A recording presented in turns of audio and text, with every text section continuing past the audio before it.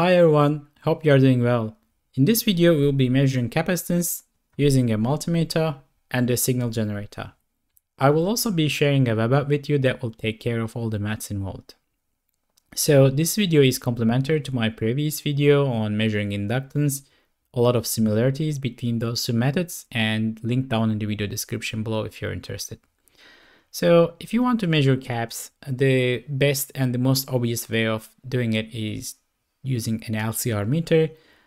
They won't only measure the capacitance, they will also measure the quality factor, the internal resistance and inductance of a capacitor as well. Quite useful if you want to get insights in depth about how the capacitor will behave, but usually an overkill for many small projects. Another way to measure caps is to use the capacitance measurement function that exists on the multimeters. A lot of multimeters have it nowadays. It's pretty good. But with this method on the accuracy front, we will get close to the multimeter's capacitance measurement function. In fact, a little bit better with smaller caps. And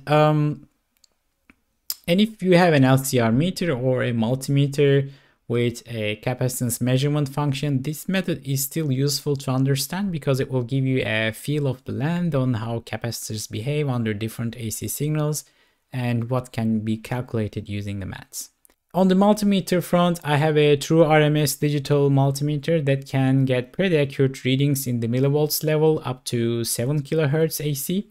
And you will need a multimeter that can do accurate readings in the millivolts level in AC up to 710 kHz. It doesn't have to be a true RMS multimeter, but it improves the accuracy of this method drastically. And on the signal generator front, nothing special. I have a USB scope here with a waveform generator. We will use it to generate sine waves 0 to 1 volts from 50 Hz to 7 kHz. So as long as you have anything that can generate that range of frequencies, it should be fine. And the circuit that we will use is can't get simpler than that. We just have a 150 ohm resistor connected to our signal generator, and we will connect the cap, whatever we want to measure, in series with that resistor, get some measurements. Now let me pop the web app and our signal generator interface on the screen.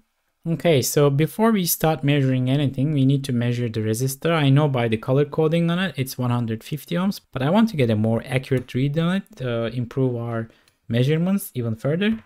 So I'm just going to measure the resistance of our resistor, which is 149.92 ohms, and I will input that to our tool.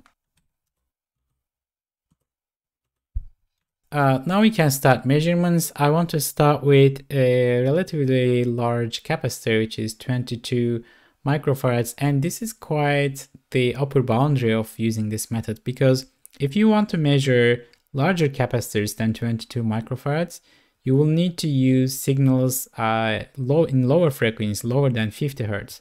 And once we do that, we will be measuring some voltages across our circuit, and those voltages will be all over the place, depending on the frequency of your signal, and it won't be as accurate. So if you need to measure capacitors larger than 22 microfarads, or I got results in the ballpark up until 100 microfarads, but above that, this method is not really viable. So if you want to measure capacitors above 100 microfarads, this method will not work great. You either need to use an LCR meter or the capacitance measurement function on your multimeter, or you can just build a charge time calculator with a microcontroller.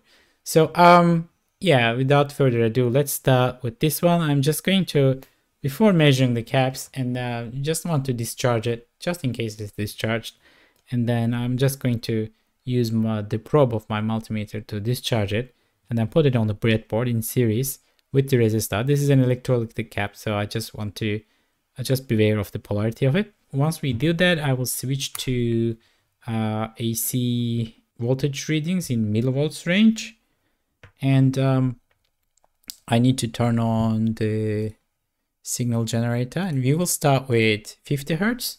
50 Hz is good for measuring in the microfarads range, but we will gradually increase the frequency as we measure smaller caps.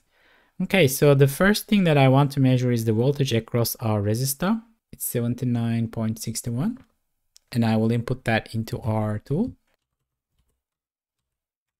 And next, I want to measure the voltage across the resistor and the capacitor. Okay, 111.18.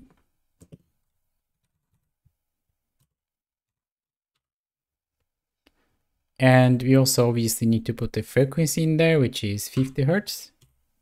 And there we go. That's a 21.78 microfarads. It's pretty close. It's within the component tolerances. So I would call this a good reading. Now let's try another cap. This is another electrolytic cap at 1 microfarads.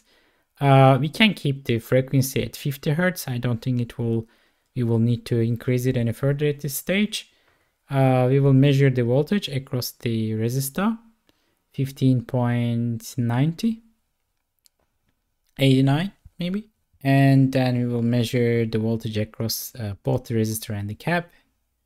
It's 342.21, 342.21.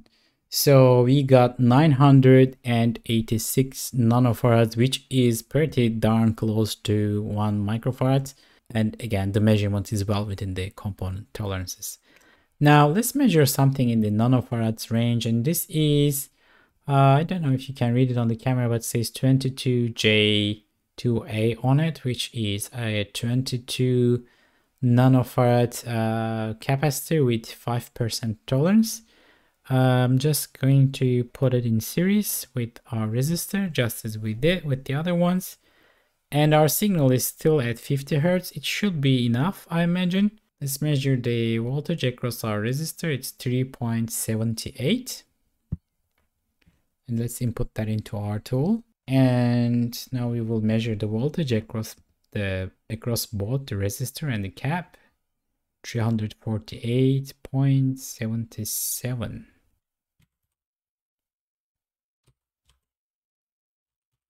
And we have 230 nanofarads on the tool, again, which is very close within the component tolerances. So now let's go a little bit smaller. I have a 82 picofarad, 5% tolerance ceramic cap here. Now, obviously, our 50 Hertz signal is not good enough to measure that because the frequency isn't high enough for any current to pass through it. And if there is no current, then there won't be any voltage across the resistor and you won't be able to read anything. So I'm just going to measure the voltage across the resistor to show what I mean at 0 volts. We are going to gradually increase the frequency until we are able to read some voltage drop across our resistor. So I'm just going to jump into 1 kilohertz first. And let's see if we can read anything across our resistor. No, nothing. It means we need a higher frequency. Let's go to 2 kilohertz, perhaps. Okay, there is 0.0102. So there is something there. But we can go a little bit higher. Perhaps 3 kilohertz would be better. And it doesn't have to be exactly 3 kilohertz. You just need to improve it a little bit. We will then put the frequency into the tool anyways. So now let's see, we have 0.08, 0.08 across the resistor, 0.08 millivolts. And our frequency is 2.96 kilohertz. Now let's measure the voltage across the resistor and the cap. 349.46. All right, so we are reading 82.10 picofarads, and this is 82 picofarads cap. Okay, so now let's get even, like, that's pretty accurate. And now let's use even a smaller cap, which is 22 picofarads. I'm just going to pop it in there and measure the voltage across our resistor. Okay, now we are reading 0. That means, again, we need to gradually increase the frequency. I'm just going to increment it to 4 kilohertz perhaps first, and see, again, it doesn't have to be exact. 0.0203, yeah, okay. 0.02 maybe could be a little bit higher. Maybe let's jump to 5 kilohertz. 0.04, yeah, that's good enough. Let's input our new values, 0.04, and our frequency is 5 kilohertz. And what is the voltage across the resistor and the cap? Let's measure that. 349.22, 49.22, and that's 24.32 picofarads. This measurement is quite accurate, and it's within the tolerances of the component and also the multimeter, right? It's not like doing perfect millivolt measurements anyways.